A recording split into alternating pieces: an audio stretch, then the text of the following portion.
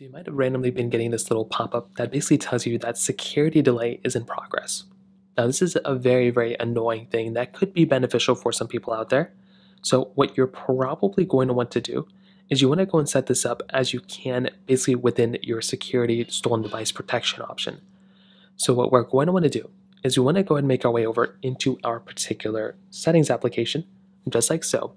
And then what you're going to want to do is you want to swipe down until you see a little option that says Face ID and Passcode. So it may say Face ID and Passcode, it may say Touch ID and Passcode, something like that for the most part. So all you're going to want to do is you want to tap on this particular option. Now when you get into this page, what you're going to want to do here is you want to swipe down until you see a little option here that says Stolen Device Protection.